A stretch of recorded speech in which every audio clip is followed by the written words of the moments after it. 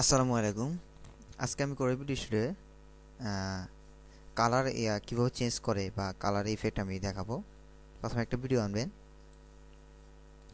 Video আনার পর এটাকে অপশন ক্লিক করবেন।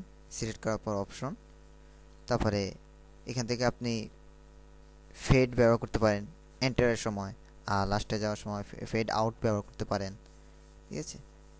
আবার এখান থেকে আপনি ফিড দ্য প্রজেক্ট দিতে পারেন, কি এক্সপেক্ট রেশিও নো লেটার বক্সে দিতে পারেন। এটা সিলেক্ট করে নিতে পারেন একই সময়। এখানে যেহেতু এইচডি, এই জন্য ফিড দ্য প্রজেক্ট এমনিতে হয়ে গেছে। আর ফেড ইন ফেড আউট এটাও ব্যবহার করতে পারেন। ঠিক আছে। রিজার্ভ ব্যবহার করতে পারেন। এই রিভার্স ভিডিও এটা করলে আপনি জুম, এই যে এতটুকু আপনাকে ক্যাচ করবে সে। হ্যাঁ, দেখুন এতটুকু ভিডিও চলবে। ঠিক আছে। এর মধ্যে রিভার্স। আর এখান থেকে আপনি সাউন্ড কমাতে পারবেন, বাড়াতে পারবেন সাউন্ড। ঠিক আছে। এবার আসি মূল পয়েন্টে। এখানে তো এগুলা তো আপনারা জানেনই, স্পিড, টাইম ল্যাপস কমাতে পারেন, স্পিড বাড়াতে পারেন, কমাতে পারেন, ইত্যাদি করতে পারেন। যে কালার কারেকশন এটা আছে, এটার মধ্যে আপনি কালার চেঞ্জ করতে পারেন।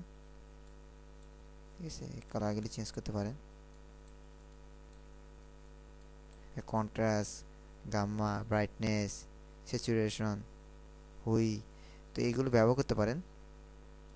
আবার রিসেট মারতে পারেন, এটা ক্লিক করলে রিসেট হয়ে যাবে।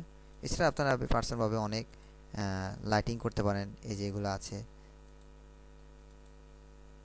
এখানে আপনারা কালার চেঞ্জ করতে পারেন।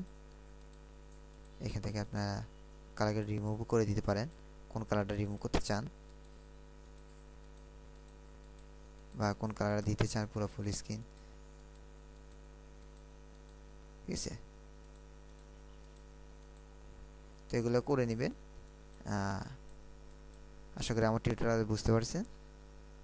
তো কোনো সমস্যা হলে অবশ্যই বলবেন, আমি যথেষ্ট চেষ্টা করব উত্তর দেওয়ার জন্য।